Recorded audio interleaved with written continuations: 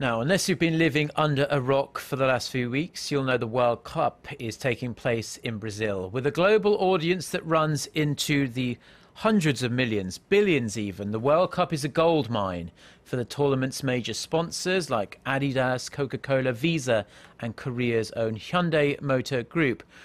Well, it seems that Hyundai and Kia are getting the most bang for their buck at the Brazil World Cup because their billboards have been on display at the time a goal has been scored more than any other sponsor. A total of 16 times during the 56 games played, this before the quarter-finals. The lowest of the tournament's major partners is Coca-Cola, which has only been on display 8 times when there's been a goal.